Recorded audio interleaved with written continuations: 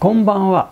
木版画家ブルデイビッドです。私は30年以上日本に住んで伝統木版画制作を生活しています。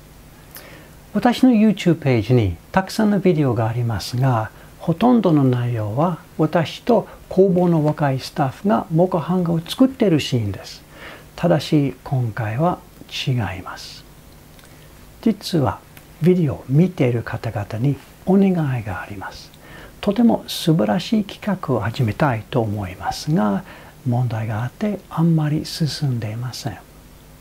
このビデオの目的は、ある会社へ私たちのメッセージを送りたいので作りました。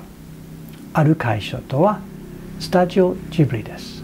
私たちは何回も手紙や説明文を送りましたが、返事はありません。今回のメッセージによって違う結果になるといいなと思います。どうなるか分かりませんが、やってみましょう。この美しい版画を見てください。これはスタジオジブリの有名なキャラクターです。皆さん知っていますよね。私はこの見本を作るためにジブリからは許可をもらっていません。今回はもちろん販売はできません。スタジオジブリのキャラクターや世界観を伝統的木版画にするとどれだけ美しくなるかを見てもらうために作りました。パロディやデフォルメではなく、ジブリのキャラクターたちそのままの温かみを感じられるような作品のシリーズを作りたいと思います。この版画は江戸時代にあって伝統技術と同じように作りました。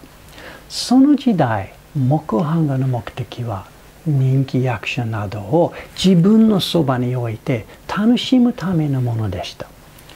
版画職人たちの腕でその役者がまるで生きているような躍動感あふれる素晴らしいものになりました。私たちはスタジオジブリのキャラクターでそのような意味がある作品を作りたいです。この版画を近くで見てください。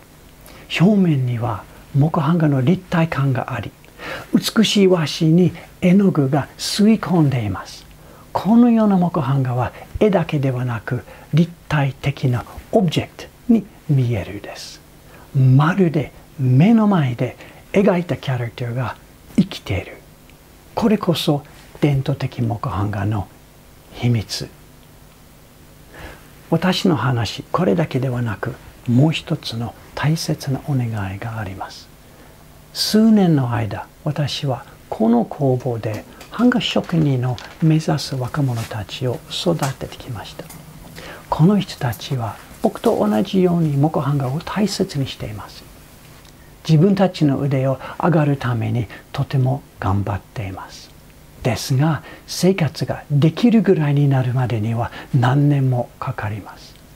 私の工房、Mokuhankanは少しずつ前進していますが、続けていくことがとても難しいです。もし、スタジオジブリからこのような作品を作るための許可をいただければ、私たちの仕事が安定してとても助かります。最初の考えは、版画12枚セットをお客様に毎月1枚ずつ作品を送ると1年かかる企画です。この企画が通りますと1年以上工房がスムーズになり、とても大きなサポートになります。版画の販売のためにライセンス契約の話はやっぱりスタジオジブリと一緒です。一般的なライセンス契約か、もっと面白い考えもあります。例えば、沖縄にある宮崎先生の風の帰る森プロジェクトへのサポートです。木版画販売の何%先生のプロジェクトを寄付します。または、スタジオジブリからの別の考えあっても OK です。でも、最初のステップはスタジオジブリの方と直接話すことですね。